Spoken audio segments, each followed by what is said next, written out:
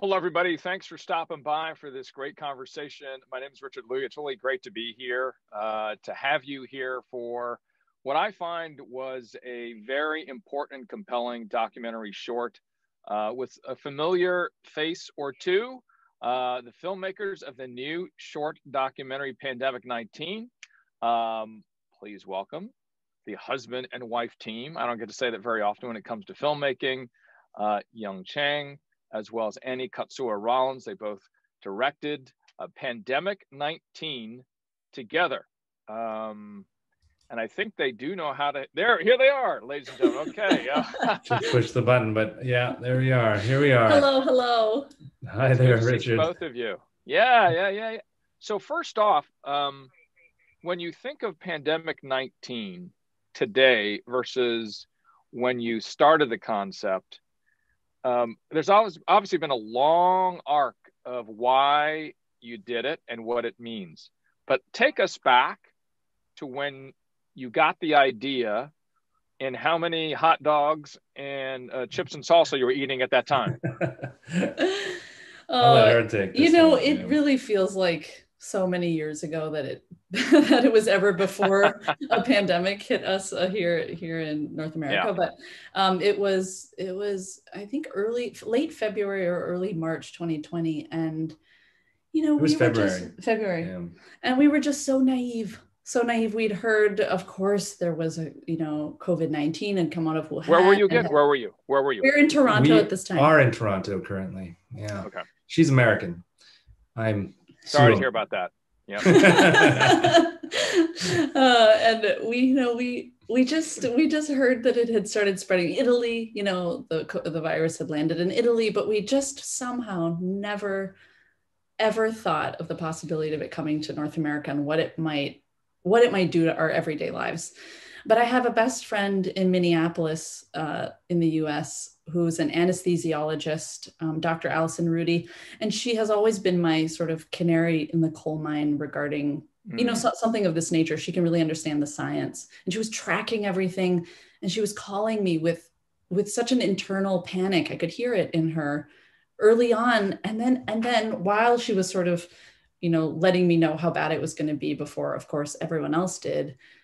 She also said to me, because she knew that when the pandemic hit, she would be isolated because she was going to be at the hospital. And when she came home, she didn't want to expose friends and family. And so she said very plainly, I think this is going to be a really trying time for me and the healthcare professionals I work with. How might I best record a video diary so that I can sort of remember what this time was like and save it for myself to look back on it? And that was the impetus for me to say, wait a second, I would think that not only do many doctors probably want to share this unique story and side of the story, but actually that those of us who are civilians are really, really need to hear that story, because we were in the opposite reality, which is isolated and totally distant from this very real threat. And so then what was that conversation like that the two of you had? Well, so here I am.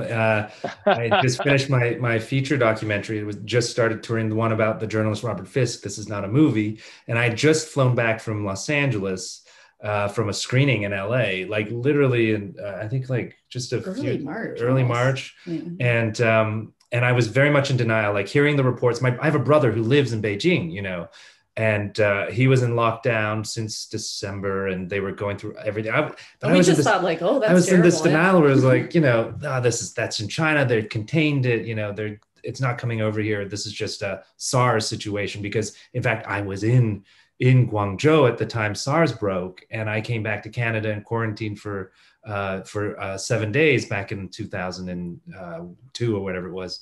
Anyway, so I was in denial, but I was also kind of in a funk because it was becoming a reality that I wouldn't be able to travel with this new film of mine.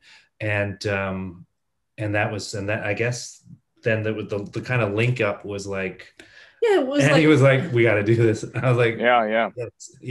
And I think I think as a documentary filmmaker, young can sense when something is a story that we're going to want to be witness to, and so he was like, "Yeah, let's do that. let's capture this, let's capture what we thought was more of a time capsule, but now we see has been relevant for a longer period than we thought. And the task, well, the beginning, the task seemed daunting, just to figure out who could populate the film, who would be the voices of this film, how would we do that? And what is the approach, and is it going to be? But I think very quickly we determined that it was going to be through the voices of the doctors, through these video diaries, that we wouldn't editorialize too much that process of them recording these video diaries, and that we wanted to make sure that it was. That it wouldn't be the headline kind of ripped from the headline story that we were telling, that it would be much more, a little slow burn in that way. So is this the first time the two of you have collaborated? And if not, how is this one different? other than your daughter, that project aside, it's an ongoing collaboration. What's funny is before the pandemic, Young and I have been pretty. We vowed never to work together. We vowed never to work together. We know what that's like, and we both have very strong creative personalities and sensibilities, and we knew that it might put a strain on our relationship. But like the pandemic has brought to everybody, you make different choices because you're given some pretty exquisite parameters. And as soon as COVID hit and we were stuck in this house, but as artists and storytellers, of course, the impulse is even stronger to tell a story and to find stories to tell, that we were just here together. And we thought, well, okay, I guess it's time. We were sort of like, there's no other. I mean, this could be our reality for the next while, and it has been. We've been collaborating so much more this year. Yeah. So the two of you are like, we're already in the house together with our daughter. Why not add a little bit more tinder into the fire and let's start a project together? Richard, we were very aware of it. 2020 fun. Let's make this a fun year. I'm joking. I'm joking. Party year. A year of partying. This was. Yeah, and it was intense. Like, obviously, you've seen the film. The content is quite heavy. It was. I would literally come down, and I was also working on another new project remotely. So I was working full time on that project. I come downstairs, and Annie's processing the videos that are being sent to us, and she'd be weeping from one of those very emotional snippets from Dr. Brady, for example, the doctor in Boston. And it was just like, it was heavy times, man. That first surge, March to July, that was heavy times, and I think we were all feeling the density of that situation, which is like feeling the apocalypse around the corner, and I still think it still kind of feels like that after all these months. But I have to say, go ahead. Go ahead, Annie. Well, I just wanted to say that as heavy as it was, how grateful we were to actually have something to work on that was relevant to that moment. Nothing grounded me more than receiving those video diaries. Nothing. I think it's actually harder to be floating into this new, really strange reality of being isolated, which I just have never considered this a possibility. And to have their stories come in every night just made me so aware of exactly what we were fighting against, and also to put my struggles, quote unquote, in total relativity. The perspective was very clear, so it didn't feel. It was actually.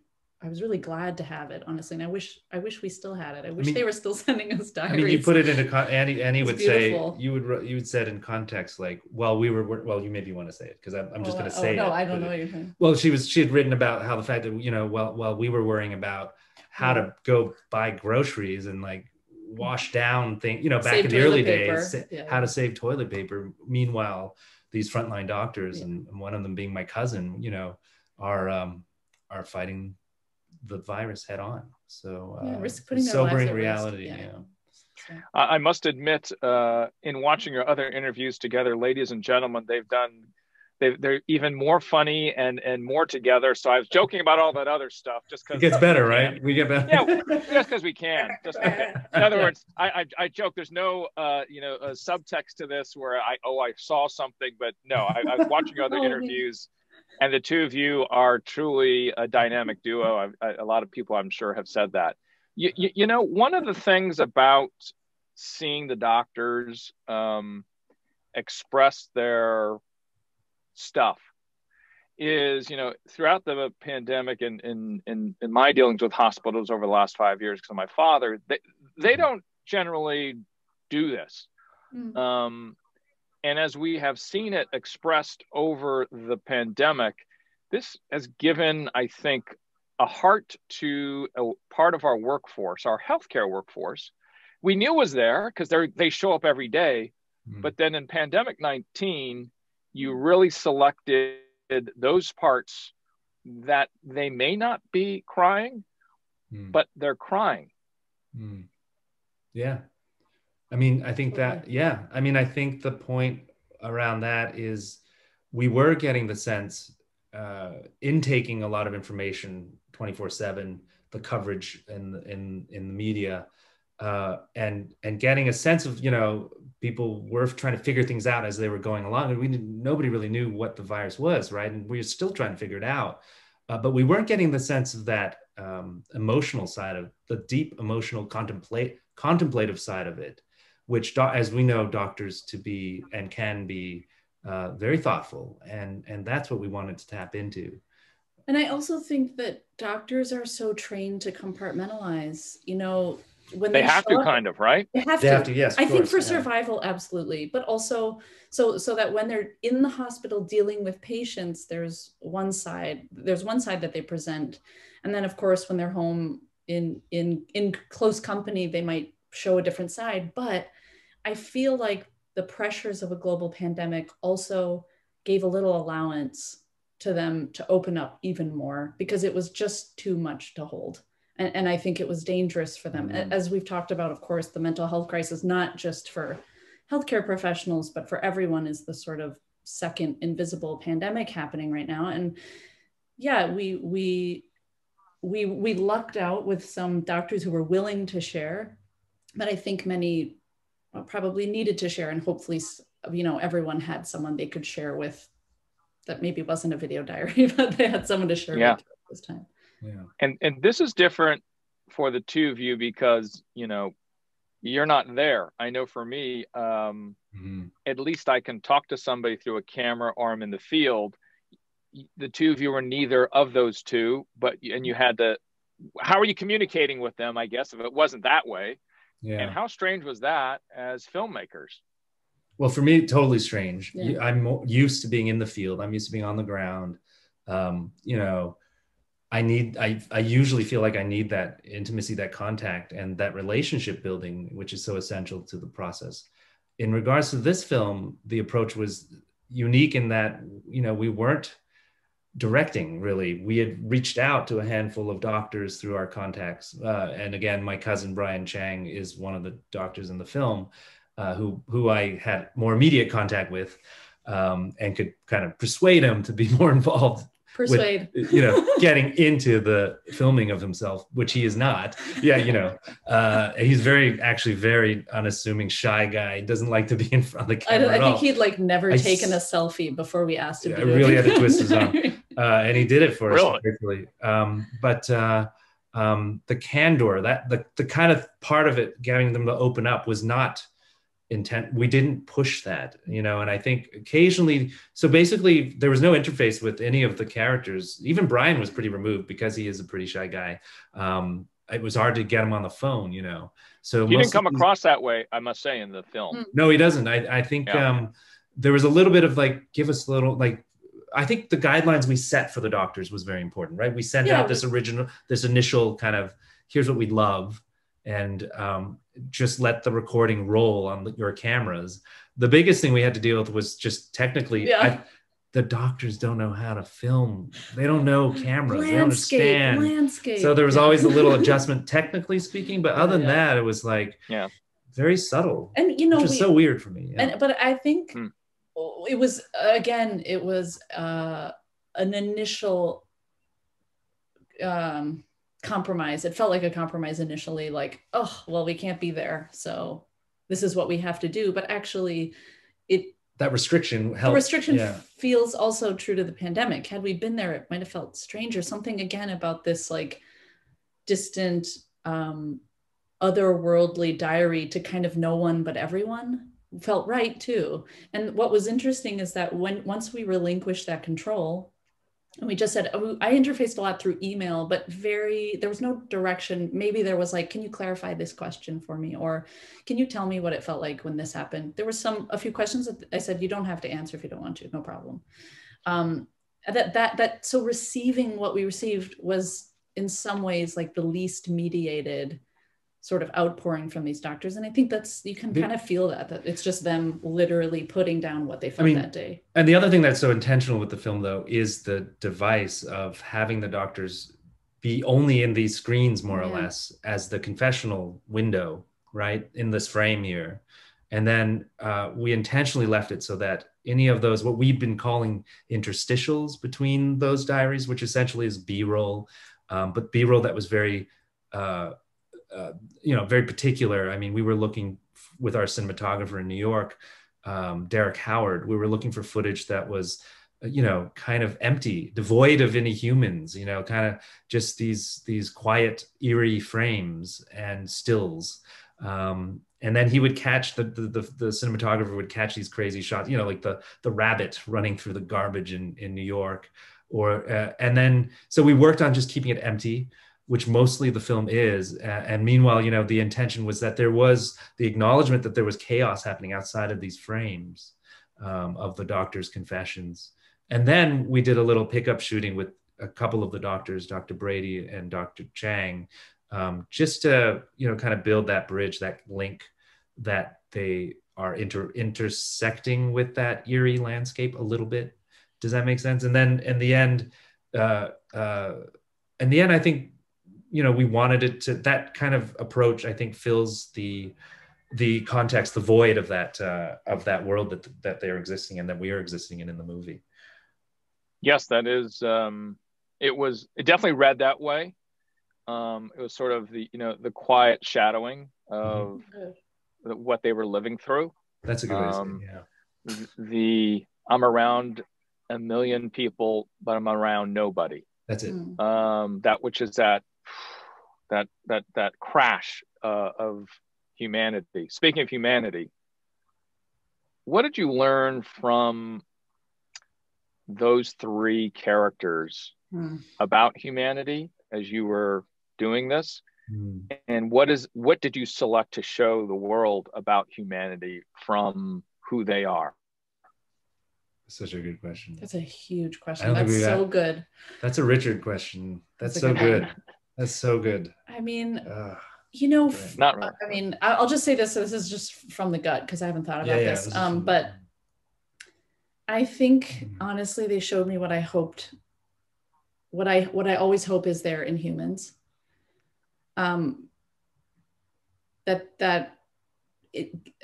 unprecedented global crisis that we're all in. Never before have we all been in the same crisis at the same time. And it can go either way. It does go either way, depending on how you're feeling in the day or what you're witnessing, which country you're in, right? Some of it's really dark and really tough, and some of it is so good.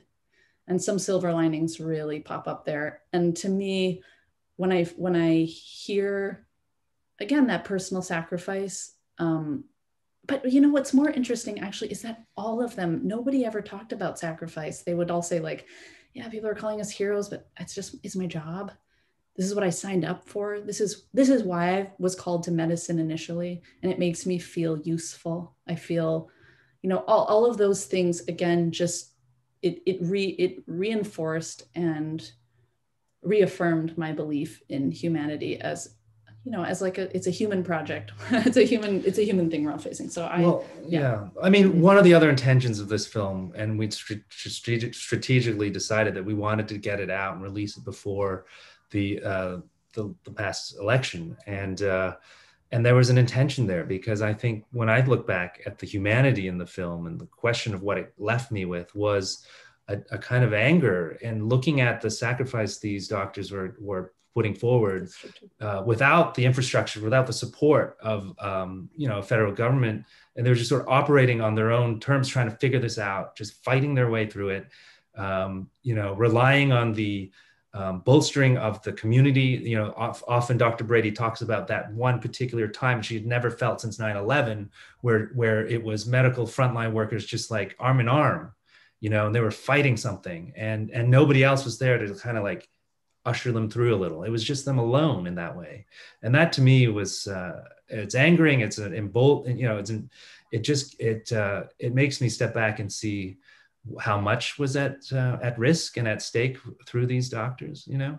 And then when you break it down, each character does sort of represent something. So, you know, Dr. Brady is the core, the emotional core, I think, really, really open in giving a lot of those conflicts, those moral conflicts she faces as a you know, ICU doctor. And then you have my cousin, Dr. Chang, who is, in my opinion, kind of the adventurous person who is kind of into it in the beginning to seek, you know, it was sort of like fascinating a fascination for him to see and witness the virus.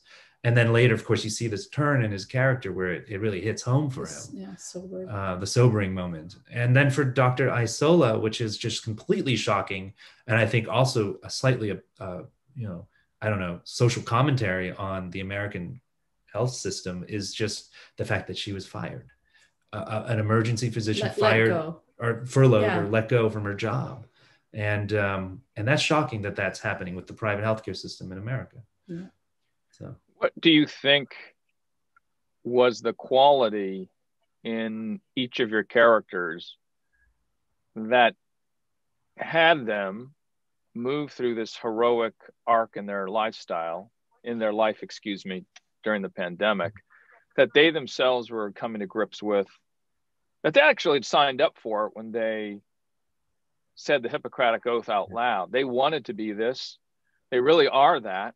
But in the end, the quality that came through in the interviews or their testimonials, you're able to look through that. What was that quality, you think, for each one of them that got them through the gray space of that reality? I guess I am what I wanted to be, and now it's here, but it is a horrible, horrible situation that maybe I'd rather not happen to actually be in this situation. Yeah. I don't know what that is. What is that? Grit or... Well, let's be honest. I mean, we know for a fact that there were doctors out there who just didn't want to be a part of this, and they stepped away and they stepped back. There weren't many, but there were some. Sorry, I don't mean to. Yeah, I'm not trying to. There were some. Yeah, there were some. That's a good catch. Thank you for that. But you know what I mean. Like, I think there is a quality that defines many in the medical profession. Not only, you know, frontline doctors, but we're talking about nurses and wherever you want to go down that list. You know, even definitely you know, the caregivers and all those people that put a lot on the line to take care of someone. Yeah. I get emotional thinking about it. I'm just going to get emotional thinking about this. But, you know, my father is a doctor, physician, recently retired.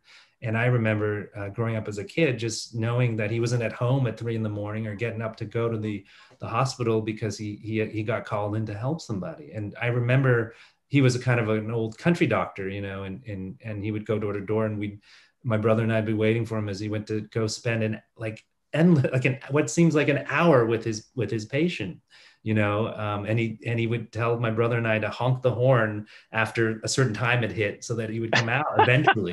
But he's the guy with the black bag, and he would go around, you know. And I think, how cool is that? Yeah, I think there is something about that sacrifice doctors make. And I think it's one of those professions that requires that oath, and they take it, and it's kind of drilled into them, you know, as all the training they go through. And I think a lot of doctors seek that moment when they have to, you know, even Dr. Rudy, your friend, wants that moment where they have to just put their life in front of, you know, you know, and sacrifice. Yeah, you know, does that make sense? If I can quote Dr. Alison Rudy, I feel like, you know, she actually didn't see many COVID patients because of where the hospital was located and whatnot. And she was, in a funny way, disappointed.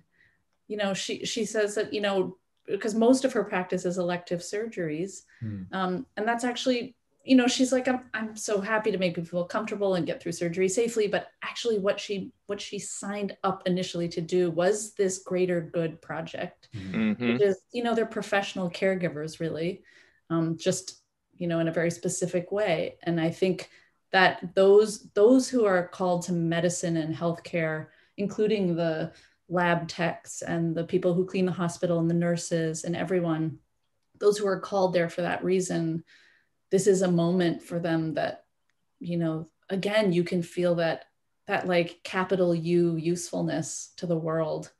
And then those, I guess, who are just in it for money, I don't know who those are, but maybe that's when they thought, oh, I guess maybe I'll take a 3-month vacation here, or, you know, but yeah. How long did you know them from the beginning of the process to the end of the process? How long did you know them, and how long were you talking, really quickly? Yeah. We knew them all March to August. We were filming. We didn't know them beforehand. Only Dr. Chang. We followed 6 to 7 doctors, and a few of those doctors we've known for a long time. But if for whatever reason, the context, whatever they faced, didn't sort of present a full picture of the first surge. Which happens, right? Yeah, which happens. So the 3 that we chose, ended up being new. They were new to both of us. How long? I guess I'm trying to get the context here, right? Because sometimes we meet folks in certain situations, and in this situation, it was not your typical, let's talk, let's shake hands, let's meet, I come down to meet you, as we were talking about earlier. Did it feel long? I mean, it probably did feel like you knew them longer. And if you were to say you only knew them for maybe 5 months, did it feel, how much longer did it feel in months, would you say, that you knew? Oh my gosh. Yeah. Well, time in 2020 and during the pandemic is almost impossible to track. But I think that's I mean, it feels like, I think what was really special about this relationship with them was that we felt like they were confessing to us, right? Yeah. And there was something so personal about that. And you've talked almost like priests, right? I mean, I'm not film priests, if you will. I mean, people do talk about, this is interesting too. You know, I think I brought this up with you too, which is like often and Richard, maybe you relate too, which is that the camera is often a confessional, feels confessional. Like sometimes with when I'm making a film about somebody and they don't open up amongst their families, the minute the camera is there, it's almost, there's this weird thing where they just people feel so comfortable to open up.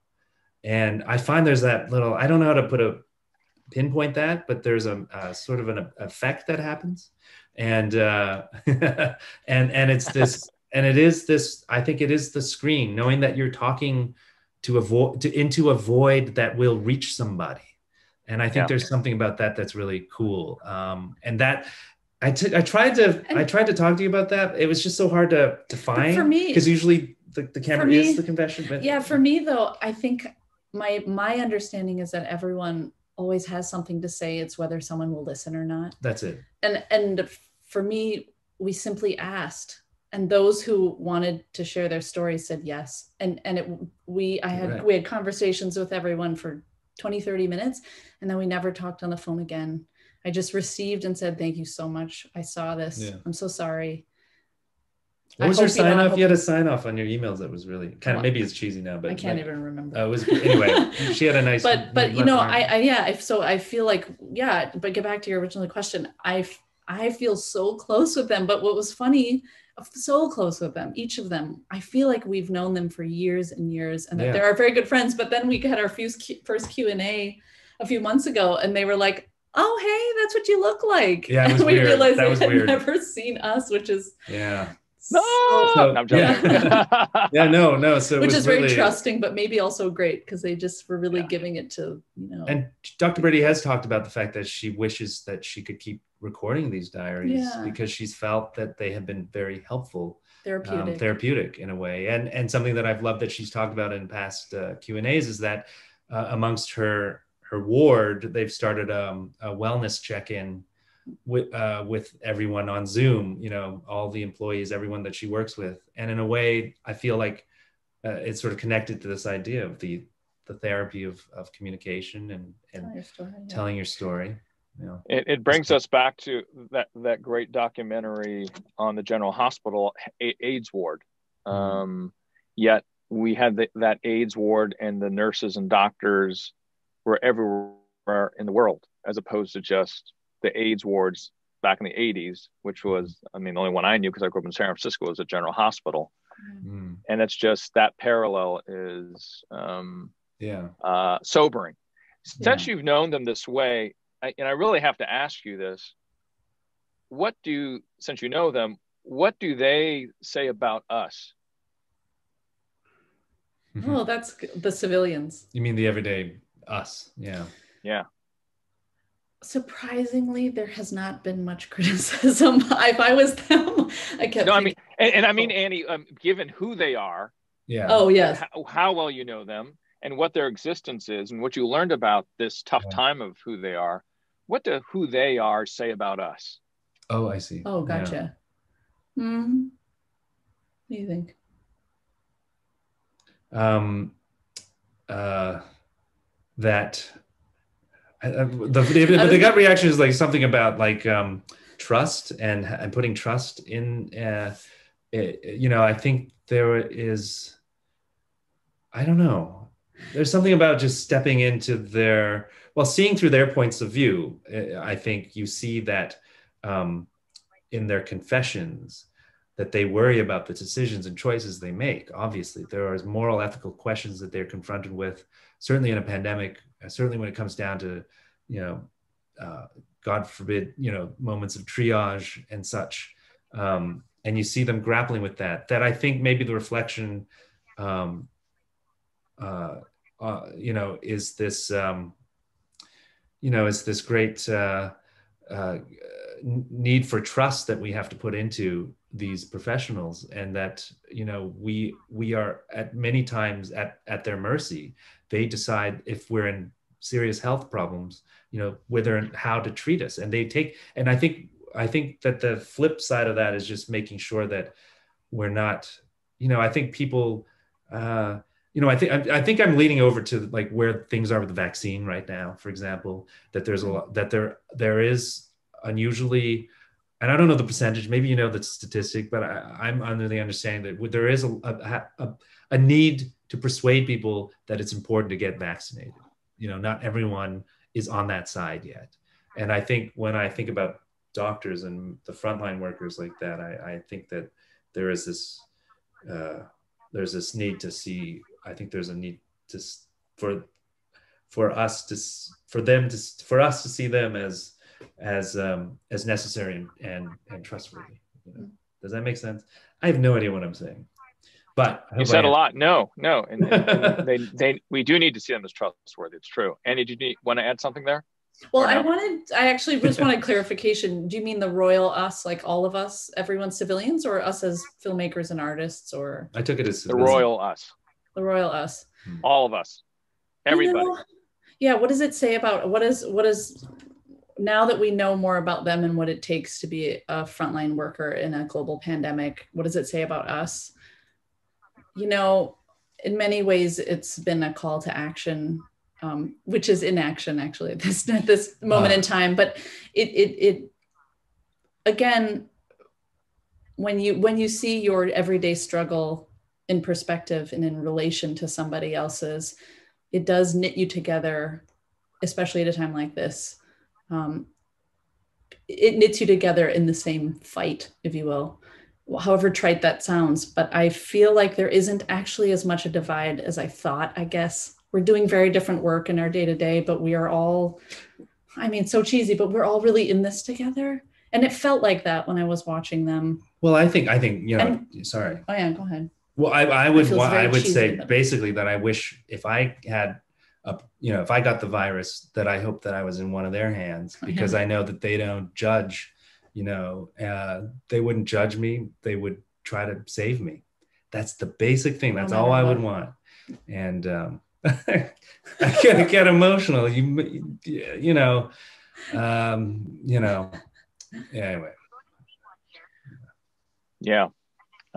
Certainly there are heroes among us, as they say. And I think Pandemic19 gives us a slice of how they come to understand that they have become that. And for us as viewers, the royal us sees that it's in many people around us, and that it is uplifting. Yeah. Good. I hope we were very careful thinking about how we would end the film. And also we ended it in September, really, when we didn't know even where it would get to. If we look at the numbers now, we couldn't have predicted this, even having tracked the numbers for so many months. And yeah, it's such a dangerous thing to end a pandemic film on a hopeful note. But we also wanted to show all of the incredible things the humanity has done to get us thus far. And then we kept the ticker counting going, that's the ticker the reminder. counter going, which is the reminder. That's actually right. The deeper question here is like, but can we all really do what we need to do to stop this thing? And it's clear that we haven't been able to totally yet, but we're all working on it. Yeah. I mean, that was the impetus of the film as well, which was that we were hoping that this film would have influence on people who were not really taking it as seriously as other people were taking it. And I'm hoping as the film is rolled out, World Channel, PBS World Channel on February 1st is doing the national release, that I'm hoping that this, people will get to see it and get something out of it. Yeah. Take it seriously again. Take it seriously. Yeah. If you were to do it again, would you do anything different? And if you would, what would that difference be? Would we do something different? I would continue filming. You keep going. So we would make the short for the election. And then I think we just did not know it was going to last so long. And we had to make that call pretty early on. Yeah. We would have made the short while hopefully the doctors would have kept sending in diaries, because the trajectory of their continued stories has been so interesting. Pooja was let go. She then got a job in telemedicine, which is a really interesting sort of future visioning for healthcare system in America. She's graduating with an MBA from MIT, which she has been in for 2 or 3 years. Mm-hmm. And was hoping even before the pandemic to be part of the change for the healthcare system and industry in America. And now she's more motivated than ever. Ginny, of course, who's really in the heart of things as a critical care pulmonary specialist, has just been riding waves and waves of COVID-19. And Brian, who was a bit nonchalant in the beginning in Northern California, went to New York, got a sobering view there, went back to Northern California, and now they're really in it. So now he belatedly, luckily he went to New York and really got a taste for what it is to be in the middle of a surge that's really taking over hospitals. And now he's in it again in Northern California. So, for me, that's just, I kind of wish we had kept going, because the story is, and it's going to keep going for who knows how long. I feel you. I definitely feel you as a broadcast journalist. You might. We're in there for, a week at a time, maybe. And there's so many compelling people. Yeah. And people that are invigorate. Yeah. Do you feel there's a fatigue around pandemic stories? Are you fatigued? I'm not fatigued. No. I think so long as we continue to work hard at digging into what is the story of the day in an earnest and my mentors would always say there's always a story. It is, don't ever come back to me and say, sorry, the lead's dead. That's not, it's not happening, or it's already been told. Well, then what is there are 5 others. So I don't think it is at all, we're not tired of it. It's more of we're tired of the pain of it. And so we can still cover the story, but as both of you know, the arc of the collective viewership we need to follow, right? And be ahead of it and stretch it so that, the purpose of Pandemic-19 is to do that, right? So that we think in different ways and we might act in a way that is better for our society. So let me finish with that then.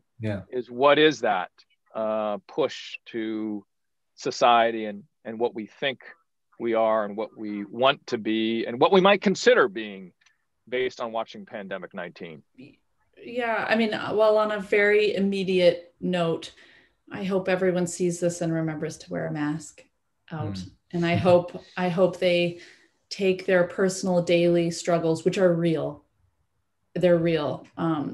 but I hope they take them again in relativity and remember, just by seeing those doctors and hearing their stories of what's really happening to the folks that are getting sick, and in the hospitals, that they remember that when they, when they're feeling their own everyday struggles, and to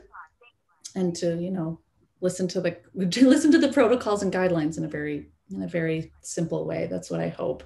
Yeah. And in a greater way, I just hope we all feel connected by this rather than divided, I guess.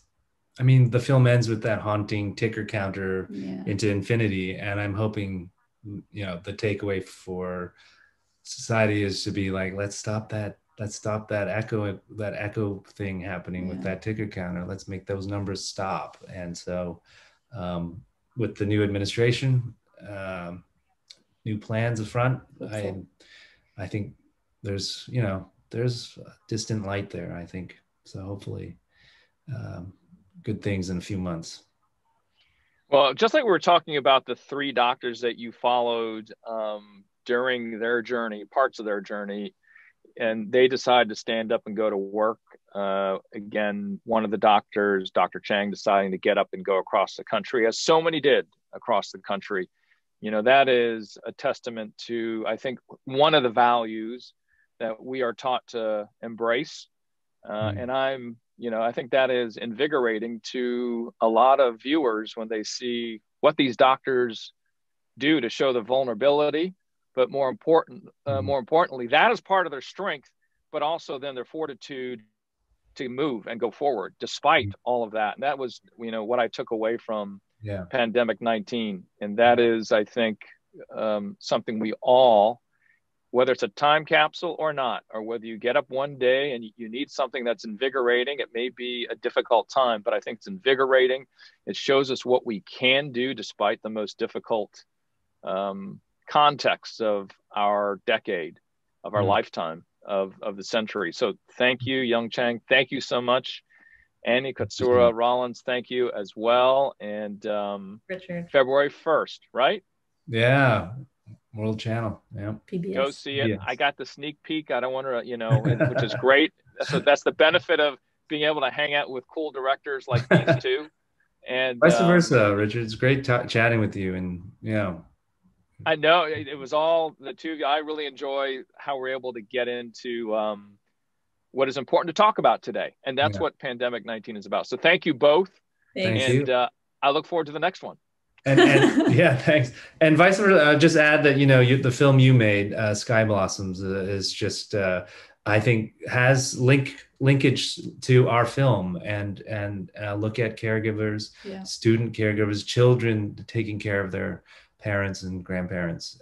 Such a powerful film and a statement to that humanity that we're all seeking right now. So thank you so much. Thanks for that. Appreciate it. All right. See you next time. See you next time.